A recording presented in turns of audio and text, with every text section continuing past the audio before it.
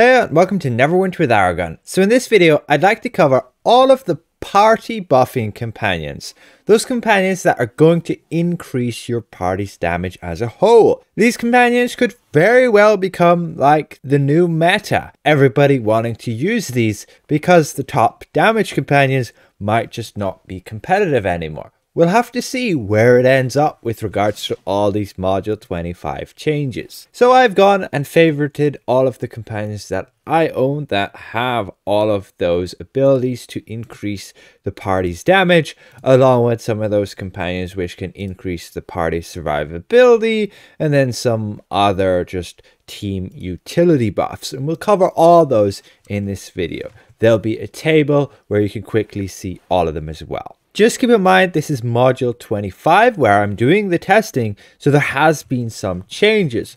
For example, your Incubus and your Succubus have their Deadly Kiss ability, the cooldown reduced to 15 seconds instead of 30 seconds, meaning they can much more reliably have their vulnerability effect active, thus providing a more reliable but still not great team support buff for damage. And again, things are still open to change. The executive producer himself says that they are still working and going to change companions quite a bit before they go live with the next module. So we just test here in the training room. We get the DPS of each of the companions, and I'll show them as well, because that could be quite important whether you want to run the companion because it deals decent damage as well. So you might start with the Alpha Compy, and it has this ability of Call of Vengeance. Ultimately, it's really terrible because the Alpha Compy has to be below 50% of its health. You're never getting that up, and it's only 1%. The Black Death Scorpion, on the other hand, is a really good team support. It allows you to gain permanent combat advantage against the target.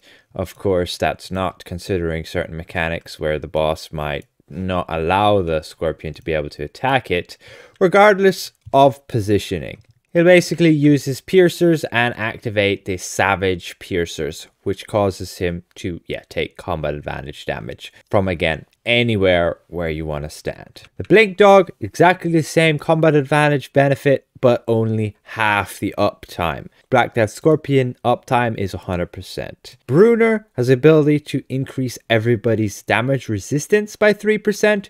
You gotta be within 50 feet of him to gain this benefit. Cadibri, it's same effect, but 3% movement speed. The Cyclops War Drummer, that's 3% damage resistance, but he doesn't play that drum all the time. So you aren't going to have the buff from him all the time. Like, he'll do it right from the beginning. You can see when he drums there, you gain percussion, and that's your damage resistance increased.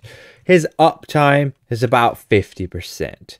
The Diva Champion is decent with regards to being able to put a layer of protection on everybody. You see this shield, 5% of our max HP, and that can help. It stacks with other people's shields, so if I have, let's say, my Divine Shelter shield, it'll stack with his shield. My healing stats are garbage, so my shields are tiny. Then you have the Dread Warrior, which I'm not actually going to add to my list because, yes, he can increase your power, and he says it would increase your allies as well, but apparently it's bugged and that doesn't work. Maybe that will still get fixed with Module 25. We'll have to see. There's a few other companions like that as well. I'm just gonna have to remove from the list. There's no point adding him. He won't affect the team. Then there's Drizzt, who's really good. Much like the other companions of the hall, a flat 3% bonus. This is actually a multiplicative 3% damage bonus, meaning no matter what stats you have or anything, no matter how many debuffs or buffs you have, he will always give 3%. So he's really reliable, and that's solid 3%. You gotta be within 50 feet though. Then there's the Harper Bard, which does have its bardic inspiration, and he can give you power and critical strike. Now he only gives you 870 of those ratings, whereas there's a companion called Etrine, who's super expensive, who has that same bardic inspiration but will give 2,000. Now again, hopefully with Module 25 this will still get changed with the Harper Bard, and this might very well become 2000 to those stats as well, basically putting him just as valuable as Itrine then. Who knows, but its uptime right now, how it is only like 33%. Incubus, as we've mentioned, Cone, the Deadly Kiss, the vulnerability is 10% damage debuff, so pretty solid, pretty big compared to all other companions. And the uptime, unfortunately, though, is only a quarter of the time, so 25%. It does say a 15-second cooldown, but it takes like 5 seconds to cast it, so there you go. And then the duration of the vulnerability is only 5 seconds. Minsk, unfortunately, only gives 3%, and he takes forever to cast that area. And when he does, it doesn't last very long. And so the uptime is about 33% of a 3% increase to your combat advantage. Pretty terrible. Then there's the Neverwinter Knight. Very solid buff to your defense of 2%. Decent, but no way going to compete with like a Brunner or even, to be honest, the Cyclops War Drummer, unless you want a consistent buff, which this guy will provide. The Priestess of Sahanine Moonbow should be good, but unfortunately she's also bugged. She should reduce the enemy's critical avoidance and increase our critical strike. If she reduces the enemy's critical avoidance, that's basically increasing our critical severity against the target. So overall this would be a very nice damage increase, including a debuff, but yeah, this is bugged and she only reduces the enemy's critical chance by 100, so that's 0.1%, and increases our critical strike by 100.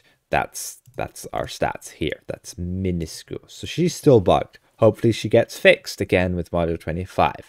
Then there's Pseudo Dragon. Just had a ton of damage. It deals on single target. Did get nerfed a little bit, but I think that's kind of the baseline they want to have these companions at. But it can also make it so the target grants combat advantage, but again, only 50% of the time. Then there's Regis, just a flat 3% buff to your recharge speed. Don't really see it as a big deal. It'll probably be better for like people and classes with long cooldowns, but still 3% is minuscule, but an option. Shadow Elemental just buffs your stats. Critical avoidance 1.5% and movement speed 2%. That's a useful survivability buff. It is very tiny though. The Spine Devil, probably one of the best, if not the best, damage increase companion that there is. Now he isn't 100% reliable, unfortunately, with his impaling pitchfork causing vulnerability on the target. Basically, he'll throw this pitchfork and cause that target to take increased damage. He won't do it right from the start, as we can see with him here. There's no debuff on the Conjured Fighter, but now he should go and do it. Okay, so that's just putting a bunch of debuffs with his spines there, but now we gotta wait for the pitchfork. There it is. There's a vulnerability. It lasts 10 seconds, and then he takes like another 5 seconds when it's off cooldown to go and cast that again. And so it's not up all the time, about 66%, but it is a 10% debuff, so it's one of the best. Better than the Succubus and Incubus with a higher uptime, that's for sure. The Stalwart Lion, very nice. The fact that whenever you stand next to him, you gain this buff right here of Aurulent Coalition. Basically, if we stand next to him and we take damage from this guy right here, you can see that you'll get these shield markers, and that's the lion intercepting the damage of those hits. We don't have aggro, so we're not getting hit, but you can see it right there. You get more of those shield markers, so he's really good if people group up on him for survivability, and additionally he can give a little bit of damage increase through the radiant weapon. Unfortunately, it's a minuscule buff and it's not up all the time. It's like 66%, and it's only an extra damage hit. It won't add up to too much, but I guess he can be useful, especially for the survivability, I would say. Then there's a Succubus, exactly like the Incubus with regards to the Deadly Kiss ability and the vulnerability it causes, lasting only 5 seconds instead of the Spine Devil's 10 seconds. And then we have the Tutor, which is a very nice, reliable boost to your stats. You do have to be in a full party, so of 5 people, and then you'll all gain 5% combat advantage. That's one of the offensive stats that DPS players want to get to like 90%. So it's pretty useful just for a nice, reliable boost. His damage is pretty garbage though, so you want to run him on like a healer or a tank. Again, you got to be within like 50 feet of him in order to make use of this class in session. And then we have Wolfgar, which he just has a 3% boost to your action point gain. Again, I don't think it's all too useful, just more of a utility buff, something you would use if there's nothing else. And then finally there's Zariel. I believe there's also Sordiel you can use, who has the power right here of Shatterfall, basically making it so that the target takes increased damage, but by only 1%. The uptime on it is abysmal, like 10%, because it's only a chance when she does her ability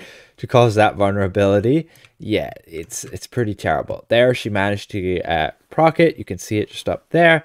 And the uptime is only like 5 seconds, 4 seconds. And so it's pretty, yeah, not reliable and only 1%. So overall, that is all of the debuff companions I own, excluding Etrine. And outside of that, I don't believe there's any more. Now here you can see my entire table with regards to all of those party companions and the buffs they provide. I do have it a little bit color coded with regards to the purple being the ones that grant combat advantage against the target, and then blue being more the defense related ones. Like Stalwart Lion also has a bit of offense, and you can see that on the right side there, like Spine Devils in #1 spot because of the 10% debuff, and a 66% uptime will total on average about 6.66% damage increase. Just keep in mind it's a debuff, whereas Drizzt is a 3% multiplicative buff, and yeah, that's never going to be reduced. Whereas if you have the Spine Devil and you're in a trial, you can see it ends up only like a 4% damage increase when you have all these other debuffs already. You're going up by 10% there. And so this being only 66% uptime makes it not as reliable again as something like your Drizzt. And even then, maybe not as reliable as just taking the tutor. So yeah, he is in #1 spot in an ideal scenario. Most groups, however, will just take like a tutor and Black Death Scorpion, or a tutor and a Drizzt. They take the tutor because people like to have capped stats, and it helps with that. He also works in a trial where you only need to have one person having him, and he'll also give that 5% to that other party, that other full party who doesn't have him summoned within. And you can read through the rest of them there, and ultimately if you are running a trial, I would recommend somebody have Spine Devil, somebody has Drizzt, somebody has Tutor, and then probably, depending on the scenario, somebody have the Black Death Scorpion, or they have like Stalwart Lion if it's like Zariel or Tom where people can group up, or you just then have like Succubus and Incubus for damage debuff. But the problem is that it's not very reliable with its uptime. You might not get that debuff when you want it, and it does not stack with the Spine Devils. Just be aware of that. I'll leave a link to this chart down below, and I'll probably edit it so that the Succubus and the Incubus have a note that they don't stack with the Spine Devil. Now you can see the DPS, the single target damage that those companions can deal. Like the Spine Devil is pretty solid at 28,000, Drizzt only 21,000, same with the Succubus and the Incubus, but this Black Death Scorpion up there of 34,000 is like one of the best, at least with Model 25 so far that I've tested, aside from like Rumpadump and the Honey Badger. Again, you can check my document for the different companions listed. That's down below in the video description. And you can see the rest of the buffs there. Again, just keep in mind the Harper Bard. Hopefully that gets increased like Etrine to 2,000. I have not tested Etrine, but if she has 100% uptime and you make use of the power and crit strike, that's like a 2% damage increase. It's just, yeah, I don't know the uptime, so I can't guarantee that stat. So I place her at the bottom, along with then I don't know her DPS since I can't test her. She's too expensive for me to go and try and get from, let's say, the auction house. But again, if you want like survivability, I would take like Stalwart Lion, Bruner, Knight, Diva, Shadow Elemental, is probably the best ones there for reliable survivability, with then like the Cyclops there at like the last option. We'll see what happens, but yeah, we'll see how many changes they can still make before Module 25 comes live. And they might still work on them even though Module 25 launches. Massive thank you again to all of these channel members for their added support. You can support me with as little as £1 a month. Hopefully I presented this well. If I did, consider leaving the video a like. And if you're new around here, consider subscribing. We'll see you guys around. Goodbye for now.